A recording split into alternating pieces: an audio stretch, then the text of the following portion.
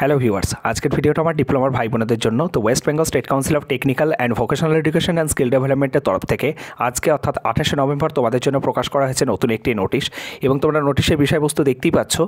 9th November 2023 তোমাদের exam regarding যে notice হচ্ছে স্টেট কাউন্সিল পাবলিশ করা হয়েছিল, তার পার্শিয়ালি কিছুটা মডিফিকেশন করা হলো, সেটাই কিন্তু এখানে বলা আছে।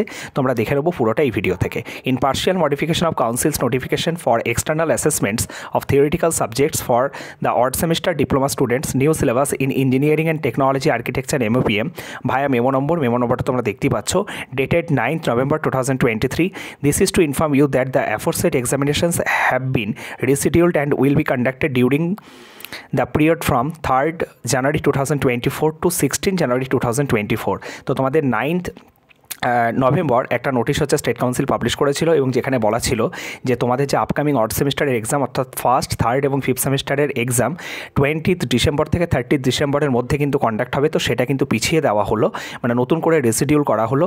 এবং তোমাদের যে পরীক্ষাটা 20 থেকে 30 তারিখের মধ্যে কন্ডাক্ট হওয়ার কথা বলা ছিল, সেটা কিন্তু 3rd জানুয়ারি থেকে স্টার্ট হবে এবং 16th জানুয়ারি পর্যন্ত কিন্তু তোমাদের চলবে। The aforesaid examinations will be conducted in 2 shifts in a day, 10:30 AM to 1 PM and 2 PM to 4:30 PM। এবং আগে যেটা তোমাদের বলা ছিল 9 তারিখের ওই নোটিশে যে তোমাদের প্রতিদিন হচ্ছে 3টে শিফটে পরীক্ষা কন্ডাক্ট হবে, সেটা কিন্তু এখন নতুন এই যে আজকের নোটিশ সেখানে বলা হচ্ছে যে 3টা শিফটে আর পরীক্ষা হবে না, তোমাদের এক দিনে 2টো শিফটে পরীক্ষা হবে। ঠিক আছে, তো একটা হবে 10:30 থেকে সকাল 10:30 থেকে দুপুর 1টা পর্যন্ত, আর সেকেন্ড শিফট হচ্ছে তোমাদের 2 PM থেকে 4:30 PM।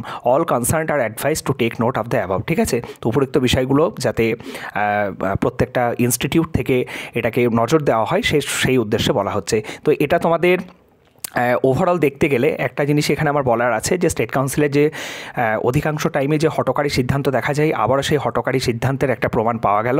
তো এর সাথে সাথে আমার যারা ফার্স্ট সেমিস্টারে যারা ভাই বোন আছো তাদের জন্য এটা অ্যাডভান্টেজ কোথাও না কোথাও, কারণ তারা যেহেতু তোমাদের 20th সেপ্টেম্বর মোস্ট প্রবাবলি বোধহয় তোমাদের ক্লাস স্টার্ট হয়েছিল, তো তোমাদের রেসপেক্টে দেখতে গেলে তোমরা ফার্স্ট সেমিস্টারের জন্য খুব অল্প সময়ই পাচ্ছিলে যদি তোমাদের 20 ডিসেম্বর থেকে পরীক্ষা যদি শুরু হতো অ্যাকচুয়ালি। তো সেক্ষেত্রে তোমরা 2 সপ্তাহ বেশি টাইম পাচ্ছ, তো সেটাকে প্রপারলি ইউটিলাইজ করো, এইটুকুই বলবো।